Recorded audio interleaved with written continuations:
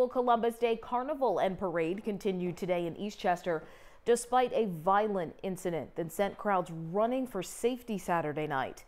News 12's Carol Wilkinson brings us the latest.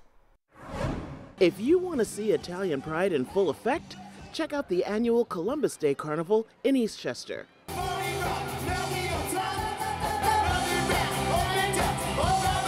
Restaurant owner John DeGrazio has seen the event grow and evolve over the last several years, drawing crowds with offerings of good food, fun, and games for the entire family. Columbus Day heritage from back in the day. Brings people together, food, good fun, good spirits.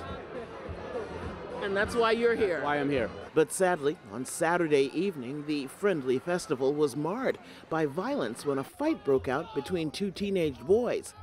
The boy in the black can be seen using the BB gun in his right hand to hit the boy in the white.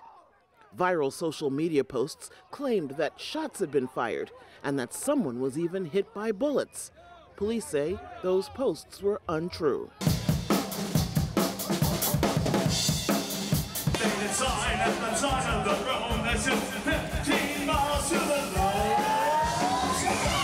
Fast forward to the carnival on Sunday.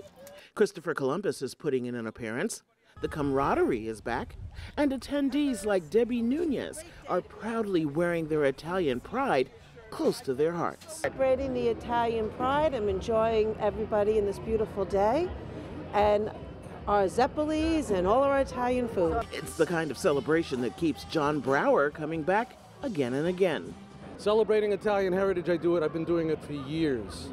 Hanging out with all my Italian friends and everything, and just the Italian spirit. Yes. The Columbus Day Festival continues through Monday at 6 p.m. at the Lake Isle Country Club. In Eastchester, Carol Wilkinson, News 12.